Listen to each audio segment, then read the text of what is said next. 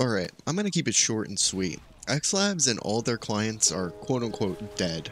Now that's only partially the truth. You can still play on these, but it's just a bit more of a hassle than before. It's worth it though to not have your PC be vulnerable by playing on Steam servers. There's chapters for each part of the video, so if you're looking for a specific thing, you can jump to that. There will be links to all the things you could potentially need in the description. If any of these links stop working or I need to correct something, just leave a comment letting me know, and I'll do my best to update it or put a pinned comment. I spent all day Monday compiling this together, so I would appreciate it if you decided to give a like and a sub. Otherwise, let's start.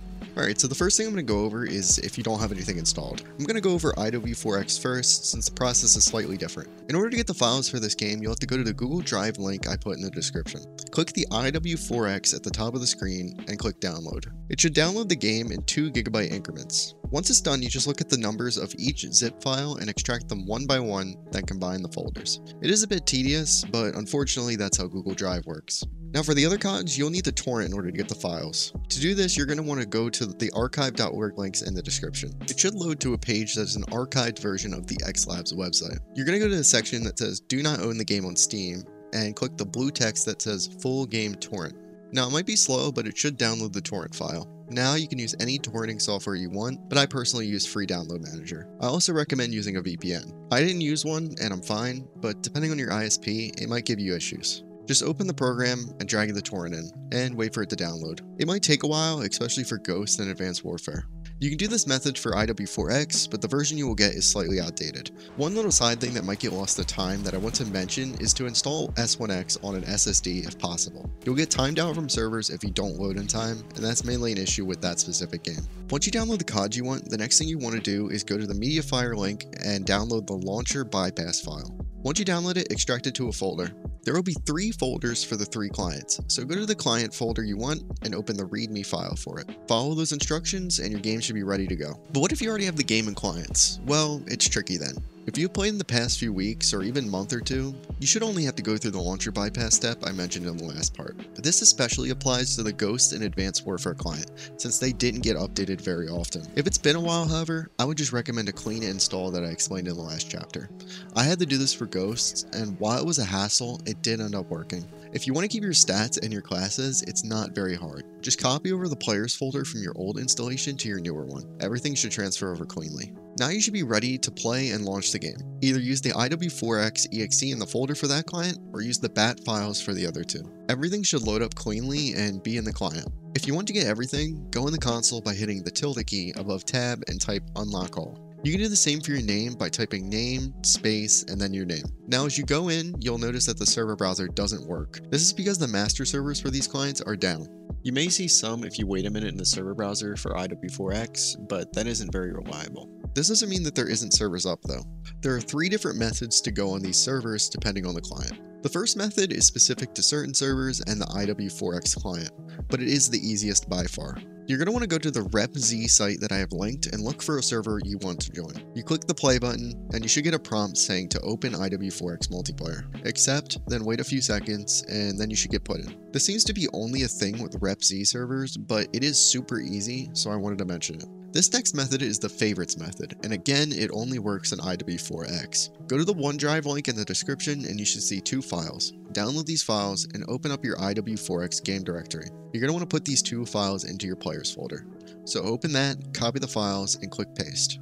That's all you need to do, and you only have to do it once. Once you open the browser and go to the favorites tab, you should see a decent amount of servers there. It's not all of them, but it's still a good amount. Now this is the method that works on every client, so I'm going to show it on IW6x for this demonstration. Go to the description and click any one of the links I put there. These are links to a good amount of the various servers running on these clients. I would recommend RaidMax though, since it has the most comprehensive list. Go to the name of your client and look for a server. Once you find one you like, click on the play button. It should pop up with either connect and then an IP there, or just an IP. Copy this. Go back to your game and click the tilde key above tab to open your console. If the thing you copied had connected in already, just Ctrl V, paste it in, and click enter. If not, then type connect, then space, then paste. This should load you into the server. If any other clients get shut down, such as Plutonium, it should work the same as this. RaidMax, Nameless Noobs, and repz all have servers for these other clients, so it should work the same.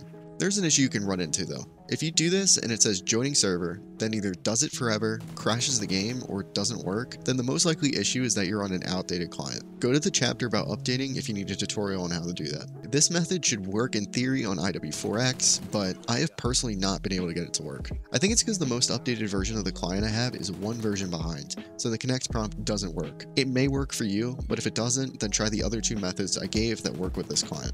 That's most of the XLabs stuff out of the way.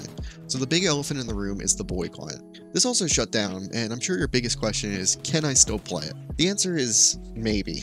If you didn't have the client prior, the answer as of now is no. But if you did, I have a tutorial for you in a minute. The reason you can't play right now if you didn't have it prior is because the early access required Discord integration. If you weren't in the Discord, then you can't get past this. I wasn't in the Discord, so that's where I'm stuck at right now. Before the XLabs Discord was made read-only, there were some rumblings of people working on a fix for this, but I have no idea how much work or how long it would take. If anyone has a fix or any extra info regarding Boiii, that potential fix, or anything similar, DM me on Twitter or Discord. You can email me using the email in my bio, or just leave a comment.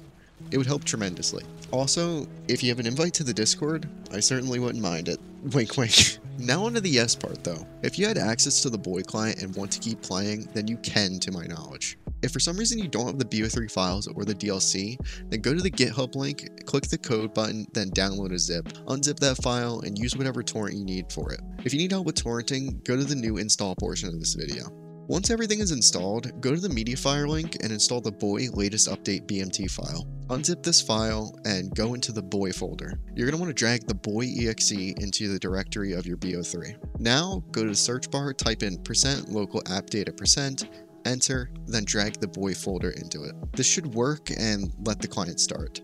If you're in the Discord, it should theoretically work, but I can't test it myself. Connecting the servers is the same as method 3, so go to that if you need help connecting. I wanted to end this by talking about some more big picture stuff. First, and more importantly, get on Plutonium ASAP and make sure your stuff is updated. Archiving the XLabs stuff was hell, so don't let another situation like this happen to yourself if you have any mild interest in playing. This also applies to the H1 mod as well as the mod you probably haven't even heard of called H2. Don't let these clients go the same way XLabs did. And look, a lot of people are saying and are going to say that these games are completely dead now. They're a lot harder to get now, but they're always going to have a community around them. It's mainly up to people to just play. I'm going to keep playing and spreading the word about these, because these have been important to me for over half a decade. I hate shilling for my own stuff, but I feel like it's valid here. I have a Discord that is mainly for YouTube stuff and not COD related, but if there is interest, I can definitely set up game nights to play these. Especially since it's quite hard to find lobbies for games like Ghost or Advanced Warfare. But I also extend the invitation to let me know if there's any communities around this stuff that still exist, because I would happily promote them. If I get any, I'll put them in the description. If there's any issues, leave a comment and I'll try my best to help. Also, things got kind of messy in the mix of finding all this stuff, so if I used any of your stuff or links, just let me know and I could put a credit in. Finally, I would appreciate a like and a sub. Like I said, this took a while to put together, and hey, I plan on covering some content involving this stuff in the future, and maybe you'll enjoy some of my other content as well. Thanks for watching, and I hope you're able to continue enjoying these wonderful clients. Peace.